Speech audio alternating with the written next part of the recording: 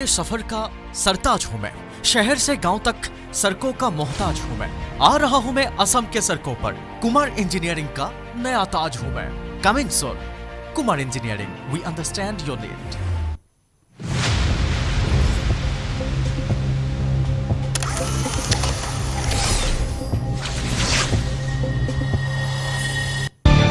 News headlines আগবঢ়াইছে Sigma's Everyday Spices। Durga পূজা কমিটিক সরকারে দিব আর্থিক সাহায্য। 3 বছরতকৈ অধিক পুরনি 6953খন পূজা কমিটিক 10,000 টাকাকৈ দিব সাহায্য। বলপূর্বক চান্দা নলবলৈ পূজা কমিটিক অনুরোধ সরকারের।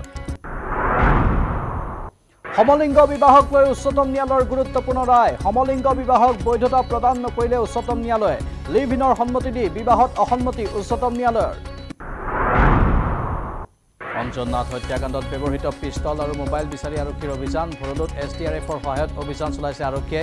ভনীয়েকে পেলোৱা গীতাশ্ৰীৰ আন এটা মোবাইলৰ সন্ধানতো অভিযান। মহানগৰীৰ 6 মাইলত 15 কোটি টকাৰ ড্ৰাগছ জব্দ। মণিপুৰী ৰাইজ নামৰ হোটেলত STFে জব্দ কৰে ড্ৰাগছ 6 কিলোগ্ৰাম। আৰক্ষীৰ জালত 3জন লোক। গুৱাহাটী ৰেলৱে ষ্টেচনত 9.96 গ্ৰাম সোণ জব্দ। 11 দিনে অব্যাহত ইজৰাইল আৰু হামাছৰ যুদ্ধ। ইজিপ্ত সীমান্তৰে গাজালৈ সাহায্য সামগ্ৰী প্ৰেৰণ। ইজৰাইলৰ আক্ৰমণত হামাছৰ কেইবাজনো কমাণ্ডাৰ নিহত। কাইলৈ ইজৰাইল ভ্ৰমণ কৰিব আমেৰিকাৰ ৰাষ্ট্ৰপতি জো বাইডেনে। কাইলৈ মুকলি হ'ব জু ৰোডৰ শ্ৰদ্ধাঞ্জলি উৰণ সেতু। কাতি বিহুৰ দিনা মুখ্যমন্ত্ৰীয়ে ৰাইজৰ বাবে মুকলি কৰিব উৰণ সেতুখন। 20 বছৰলৈ হ্ৰাস হ'ব যান জঁটৰ সমস্যা। ৰং তুলিকাৰে সজাই পৰাই তোলা হৈছে সেতুখন।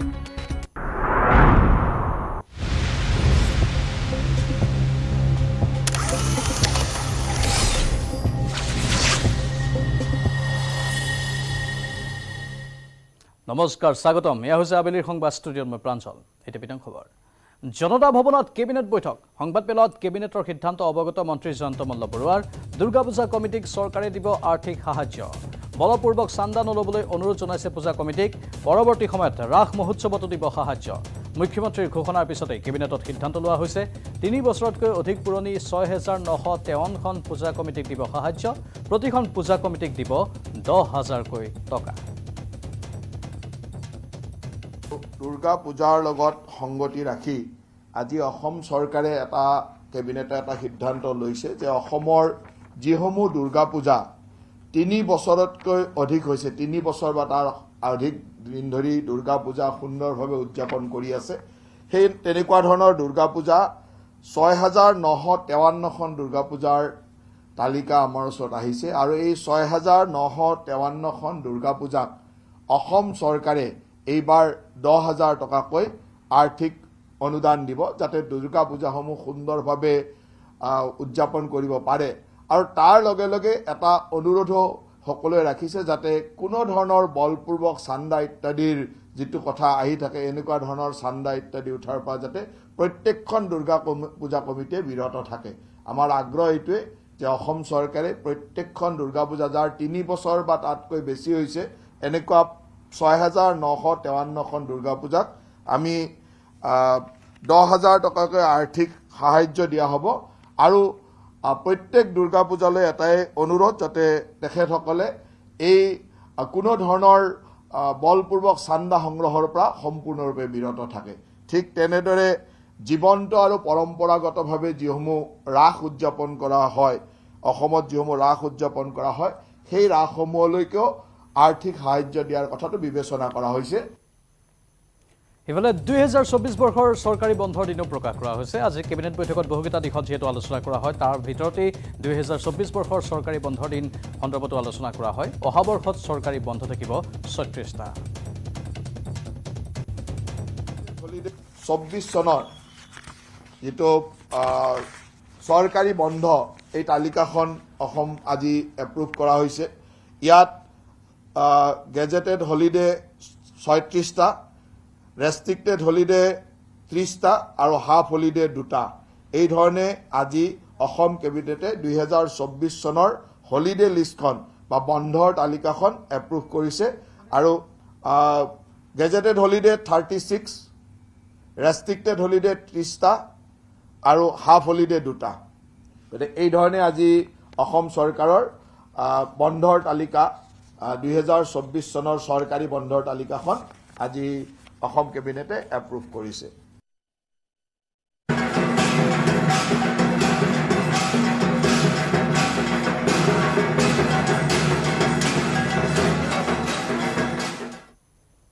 শাৰদীয় দুৰ্গা পূজালৈ মাজত মাথো 2টা দিন ৰাজ্যৰ চৌদিশে আৰম্ভ হৈছে দুৰ্গা পূজাৰ আনন্দ বজাৰ সমাৰত গ্ৰাহকৰ ভিৰৰ লগতে দুৰ্গা পূজাৰ বাবে সাজু হৈছে পূজা কমিটি ধুবুৰী জিলাত মুঠ প্ৰায় 350খনকৈ দুৰ্গা পূজা অনুষ্ঠিত হ'ব এই পূজাৰ বাবে শিল্পীয়ে বিভিন্ন ৰূপত সাজি উলিয়াইছে দুৰ্গা প্ৰতিমা ধুবুৰীৰ পৰিৱেশ দেখুৱাব আমাৰ সাংবাদিক জ্যোতিৰ্ময় চক্ৰৱৰ্তীয়ে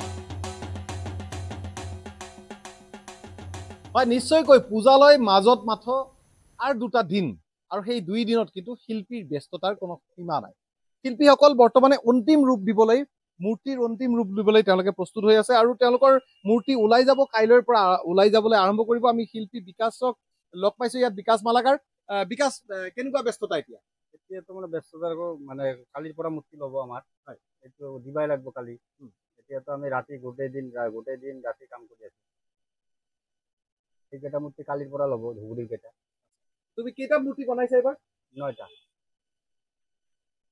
ক'ত যাব এইবিলাক আমাৰ ধুবুৰীত যাব 3টা এটা এইটো যাব আপোনাৰ চিলড্ৰেন পাৰ্ক শক্তি সংঘ আৰু আপোনাৰ পিছফালে যেটো আছে এইটো ধুবুৰী স্পৰ্টিং ক্লাব তাৰপৰে এটা আছে 3 নম্বৰ বালুচৰ ধুবুৰীত আৰু আপোনাৰ বিশেষ কি মূৰ্তিটোৰ এই মূৰ্তিটোৰ এবাৰ বিশেষ কি প্লাষ্টিক আমি একো দেখা নাই এইটো বিশেষ আছে আমাৰ গোটেইখিনি মাটিৰে কাম কৰা আমাৰ হাতৰ কাম এইটো কোনো মানে অৰ্ডিনাৰী বস্তু নাই প্লাষ্টিকৰ বস্তু নাই আমি নিজে গোটেইখিনি মাটিতে বনাইছো নিশ্চয় কৈ গোটেই মাটিৰে বনাইছে আৰু মাটি আৰু ৰং তুলিকা আমি প্ৰথমে উল্লেখ কৰিছো কেৱল মাত্ৰ মাটি আৰু ৰং তুলিকা দেৱী দুৰ্গাৰ ৰূপ পাইছে আৰু ইয়াত কোনো ধৰণৰ প্লাষ্টিক কোনো বাহিৰা এনেকুৱা বস্তু নাই যি বস্তু আচলতে পৰিৱেশ প্ৰদূষণ কৰিব এনে ধৰণৰ কোনো বস্তু নাই ইয়াৰ লগে লগে আন কিছুমানো বিশেষ বনাইছে যদি আপোনালোকে এই দেৱীৰ সাজলৈ লক্ষ্য কৰে দেৱীৰ ইয়াত সাজ যদি ব্যৱস্থা শাৰীৰ যি ব্যৱস্থা কৰিছে ইয়াৰ ৰাজস্থানী ষ্টাইলত এক কথাত ক'বলৈ গ'লে তেনেকৈ সেই সাজ ব্যৱস্থা কৰিছে এনেধৰণে কিন্তু প্ৰতিমা নিৰ্মাণৰ অন্তিম দিনা প্ৰায় অন্তিম দিনাই ক'ব লাগিব কাৰণ কাইলৈৰ পৰা প্ৰতিমাসমূহ কাৰখানাৰ পৰা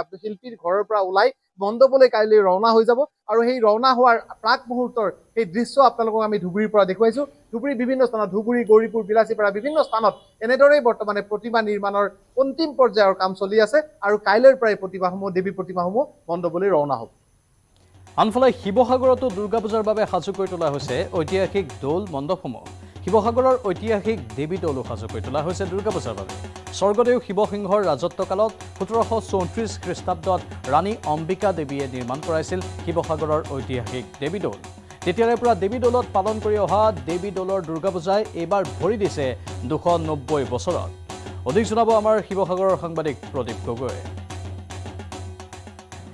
হয় 1734 খ্ৰীষ্টাব্দত শিৱসাগৰৰ ঐতিহাসিক দেৱী দৌল প্ৰতিষ্ঠা কৰা হৈছিল আৰু এই দেৱী দৌলতো 1734 খ্ৰীষ্টাব্দৰ পৰাই দুৰ্গা পূজা বছৰি উদযাপন কৰা হৈছে এইবাৰ 290 সংখ্যক ইয়াত দুৰ্গা পূজা উদযাপন কৰা হ'ব তাৰ বাবে এই দেৱী দৌলৰ চৌহদত বৰ্তমান ব্যাপক প্ৰস্তুতি চলোৱা হৈছে মই দেখুৱাইছো ইয়াত নতুনকৈ ইয়াত ৰং কৰা হৈছে সেইদৰে যি ইয়াত বলিহাল আছে সেই বলিহালো সজাই পৰাই তোলা হৈছে মই পোনপ্ৰথমে কমিটিৰ পৰা জানিব বিচাৰিছো কেনে ধৰণৰ প্ৰস্তুতি কি ইয়াত এইবাৰ হ'ব আমাৰ বিধিগত যি পূজা পাৰ্বণ আগৰ পৰা কৰি আহিছো এবাৰ 290 বছৰ হৈছে ইয়াত আমি সেইমতে চলিম আৰু আমি খালি সংযোজন কৰিছো এবাৰ আমাৰ আৰতি প্ৰতিযোগিতা হ'ব ষষ্ঠী আৰু সপ্তমীত আৰতি প্ৰতিযোগিতাটো হ'ব আৰু অষ্টমীত আপোনালোকে জানে আৰু সমগ্ৰ অসমবাসীয়ে জানে যে আমি ইয়াৰ দৌলা পৰিয়াল আৰু বৰপাত্ৰ গোহাঁই পৰিয়ালক আমি ইয়াৰ পৰা নৈবেদ্য আগবঢ়াওঁ সেই কাৰ্যসূচীও আমি অষ্টমীৰ দিনাখন কৰিম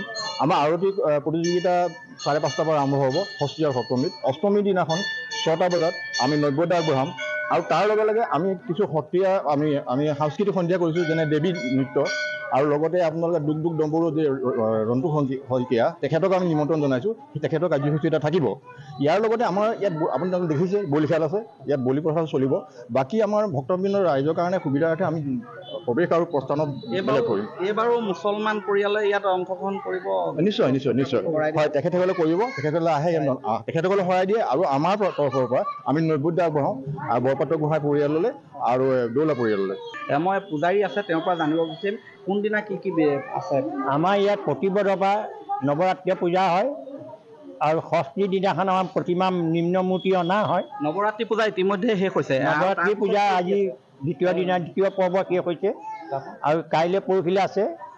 তাৰপাছত আমাৰ ষষ্ঠীৰ দিনাখন আমাৰ নিম্ন মূৰ্তি আহিব। নিম্ন মূৰ্তিত আমাৰ পূজা হয়। তাৰপৰা সপ্তমী পূজা, অষ্টমী পূজা, নৱমী পূজা, দশমী পূজা। দশমী পূজাতে সমাপ্ত হয় আৰু আমাৰ নৱমীত কুমাৰী পূজা, 9গৰাকী কুমাৰী পূজা হয়। ইয়াত অতীতৰ পৰা ইয়াত শিলৰ বিগ্ৰহ আছে। তাৰ কাষতে আমাৰ মানে শিলৰ বিগ্ৰহ উটুৱাব নোৱাৰা, ভাষণ কৰিব নোৱাৰাৰ কাৰণে আগৰ পৰাই মানে পুৰুষৰ দিনৰ পৰাই নিম্ন মূৰ্তি অনা হয় আৰু এতিয়াও ৰাইজে নিম্ন মূৰ্তি আনি স্থাপন কৰে আৰু বিসৰ্জনৰ দিনাখন, দশমীৰ দিনাখন বিসৰ্জন কৰেগৈ নদীত। এই ধৰণে শিৱসাগৰৰ ঐতিহাসিক দেৱী দৌলত পূৰ্ণ প্ৰস্তুতি চলোৱা হৈছে। মুঠতে ৰাজ্যৰ প্ৰান্তে প্ৰান্তে এনেধৰণৰ পূৰ্ণ প্ৰস্তুতি দেখিবলৈ পোৱা গৈছে। ঠায়ে ঠায়ে নিৰ্মাণ কৰি থকা হৈছে দৃষ্টিনন্দন পূজা মণ্ডপ। ব্যতিক্ৰম নহয় ৰহাৰ ৰূপালী জয়ন্তী বৰ্ষত ভৰি দিয়া পুৰণা চাৰিআলি দুৰ্গা পূজা উদযাপন সমিতিয়ে নিৰ্মাণ কৰিছে উত্তৰাখণ্ডস্থিত বাবা কেদাৰনাথ ধামৰ আৰ্হিত পূজা মণ্ডপ। প্ৰায় ৩৫ ফুট উচ্চতাত নিৰ্মাণ কৰা হৈছে কেদাৰনাথ মন্দিৰ ভাগ।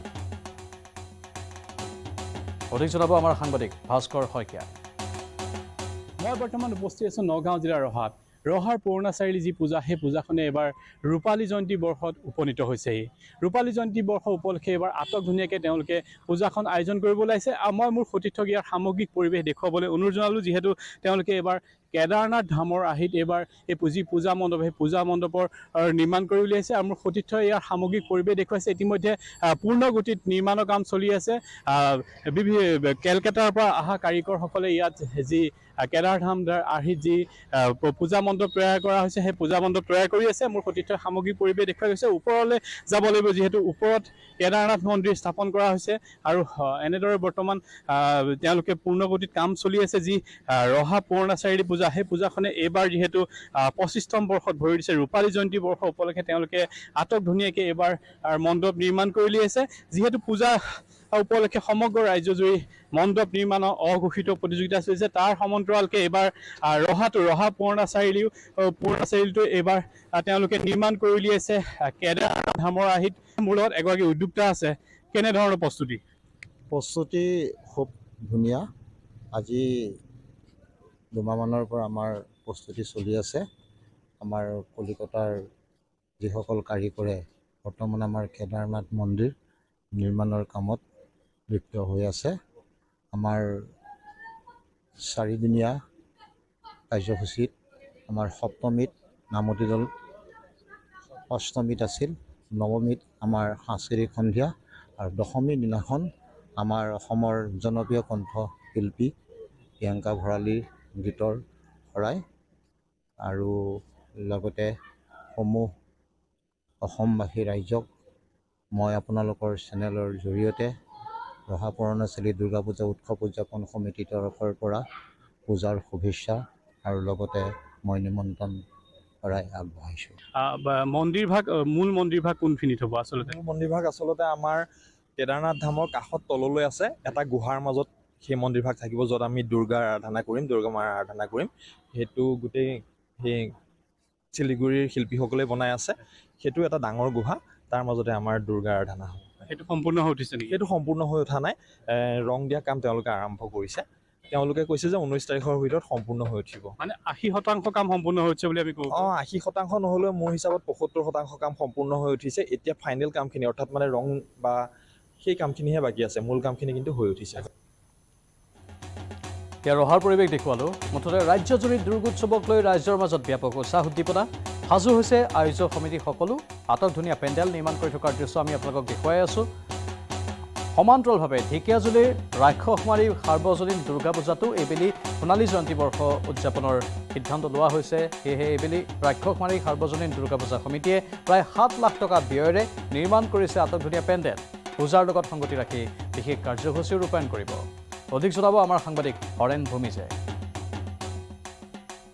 শাৰদীয় দুৰ্গোৎসৱক আদৰিবলৈ ৰাজ্যজুৰি ব্যাপক উৎসাহ উদ্দীপনা পৰিলক্ষিত হৈছে। সমান্তৰালকৈ ঢেকীয়াজুলিৰ ৰাক্ষসমাৰীতো এইবাৰ দুৰ্গা পূজাই সোণালী জয়ন্তী বৰ্ষ ভৰি দিছে। সেইবাবে ৰাক্ষসমাৰী যি সাৰ্বজনীন দুৰ্গা পূজা সমিতি আছে, তেওঁলোকে সোণালী জয়ন্তী উদযাপনৰ বাবে ব্যাপক প্ৰস্তুতি চলাইছে। প্ৰস্তুতি প্ৰায় সম্পূৰ্ণ হৈ পৰিছে। 7 লাখ টকাৰ পেণ্ডেল নিৰ্মাণৰে এইবাৰ ৰাইকমাৰী দুৰ্গা পূজা উদযাপন সমিতিয়ে প্ৰস্তুতি চলাইছে। আৰু পোনে পোনে সেই দৃশ্যাংশ দেখুৱাম। এয়া হৈছে ঢেকিয়াজুলিৰ ৰাইকমাৰী যি সাৰ্বজনীন দুৰ্গা পূজা সমিতি। এই দুৰ্গা পূজা সমিতিয়ে এইবাৰ প্ৰায় 7 লাখ টকা ব্যয় সাপেক্ষে তেওঁলোকে পেণ্ডেল নিৰ্মাণ কৰিছে। আৰু তেওঁলোকে এইবাৰ সোণালী জয়ন্তী উদযাপন কৰিছে। 50 বছৰ গৰকা ৰাইকমাৰী যি দুৰ্গা পূজা উদযাপন কমিটি আছে, এইবাৰ তেওঁলোকে বৰ্ণিল কাৰ্যসূচীৰে দুৰ্গা পূজা উদযাপন কৰিছে। যিহেতু শাৰদীয় দুৰ্গোৎসৱলৈ মাজত মাথো 4টা দিন বাকী আৰু ঢেকিয়াজুলিৰ যি ৰাইকমাৰী সাৰ্বজনীন দুৰ্গা পূজা সমিতি আছে, তেওঁলোকো প্ৰায় সাজু হৈ পৰিছে। পেণ্ডেল নিৰ্মাণ কাম প্ৰায় সাজু হৈ উঠিছে আৰু এনেধৰণে তেওঁলোকে এইবাৰ দুৰ্গা পূজা উদযাপনৰ বাবে প্ৰস্তুতি চলাইছে। যিহেতু সোণালী জয়ন্তী বৰ্ষ এইবাৰ ভৰি দিছে ৰাইকমাৰী সাৰ্বজনীন দুৰ্গা পূজা সমিতি আৰু এইবাৰ বিশেষভাৱে তেওঁলোকে দুৰ্গা পূজা উদযাপন কৰিছে। কি ক'ব উদযাপন সমিতি? হয়, আমি এইবছৰ সোণালী জয়ন্তী বৰ্ষ আমি উদযাপন কৰিবলৈ ওলাইছোঁ ৰাইজৰ সহযোগত আৰু সাৰ্বজনীন পূজা কমিটিৰ উদ্যোগত। এই পূজাখন পোনপ্ৰথমে স্বৰ্গীয় গণেশ দাসৰ নেতৃত্বত সকলো ৰাইজৰ সহযোগত আৰম্ভ হৈছিলে। তাৰপিছত 3 বছৰ কৰাৰ পিছত প্ৰায়ত কুণ্ডুৰ ঘৰৰ প্ৰাংগণত হৈছিলে। তাতে 3 বছৰ হোৱাৰ পিছত সমূহ ৰাইজে মিলি ৰাইকমাৰী চেণ্টাৰত সমূহীয়াভাৱে বা সাৰ্বজনীনভাৱে এই পূজাখন। আৰু এই মুহূৰ্তত 2023 চনৰ ৰাষ্ট্ৰীয় চলচ্চিত্ৰ বঁটা প্ৰদান কৰি থকা হৈছে। ৰাষ্ট্ৰপতি দ্ৰৌপদী মুৰ্মুৱে প্ৰদান কৰিছে বঁটা। আমি পোনপটীয়া সম্প্ৰচাৰ আগবঢ়াইছোঁ। 3 decades ago, which means 30 years rather. Put your hands together, ladies and gentlemen. Film looking for चालान के निर्देशक श्री बप्पा रे सर्वश्रेष्ठ खोजी फिल्म के लिए रजत कमल ग्रहण करने के लिए मंच पर honour award for looking for चालान करिए हमारे इन फिल्मकारों का।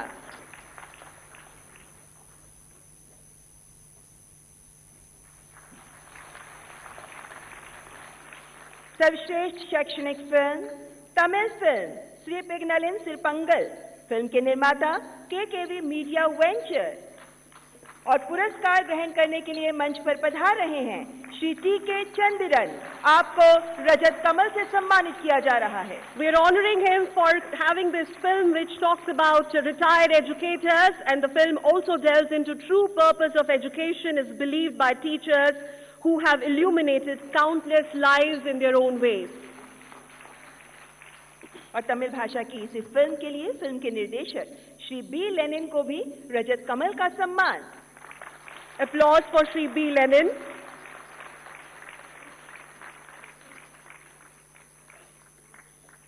हमारे देश की सिनेमाई जगत की विशिष्ट प्रतिभाओं को सम्मान ये पुरस्कार।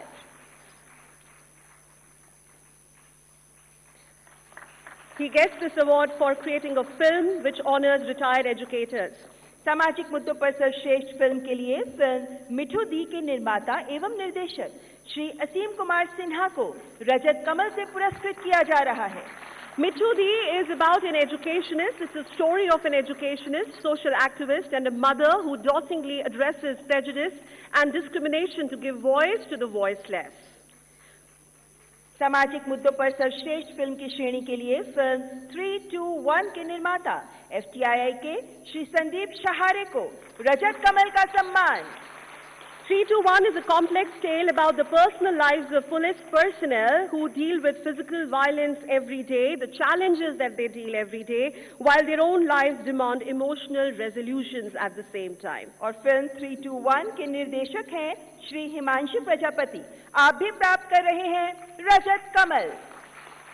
Himanshu Prajapati for 3-2-1, the film that talks about the challenges and the daunting day-to-day challenges that the police personnel actually go through on daily basis. सर्वश्रेष्ठ पर्यावरण फिल्म श्रेणी के लिए मलयालम फिल्म मुन्नाम वालाव के निर्माता श्री गोकुलम मूवीज के श्री A.M. गोपालन को रजत कमल से सम्मानित किया जा रहा है। Shri A.M. Gopalan gets this award for creating a persuasive account of Kerala's struggles with recurring natural disasters, narrated through environmentalists who about our society's self-destructive parts. और फिल्म मुन्नाम वालाव के निर्देशक श्री RS प्रदीप कुमार मंच पर रजत कमल ग्रहण करने के लिए पधारते हुए।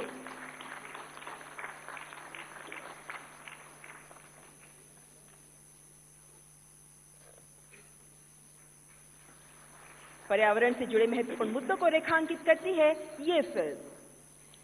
सर्वश्रेष्ठ promotional film endangered heritage Worli art film के निर्माता एवं निर्देशक श्री हेमंत R वर्मा आप प्राप्त कर रहे हैं ये राष्ट्रीय फिल्म पुरस्कार।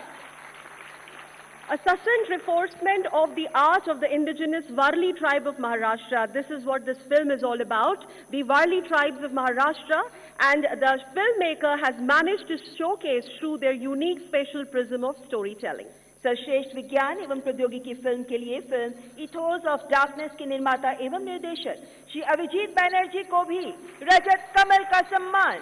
Ethos of Darkness documents obsolete film processing techniques, bringing to light the artful contributions of numerous technicians who toil hard in dark laboratories in anonymity.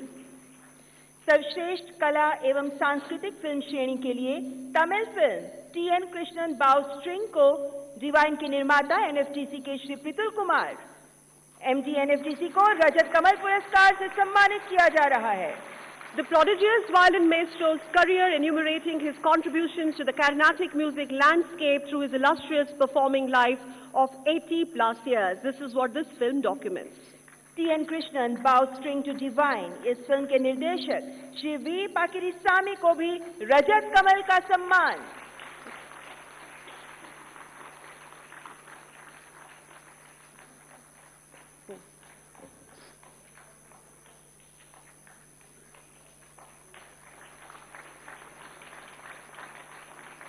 सर्वश्रेष्ठ जीवनी फिल्म के लिए बांग्ला फिल्म रुखुमाठीर दुखुमाठी को रजत कमल का पुरस्कार। फिल्म के निर्माता ভাৰতৰ গৌৰৱ গোটেই বিশ্বতেই ইয়াৰ সন্মান ষ্ট্ৰং মানে মাইথান ষ্টীল।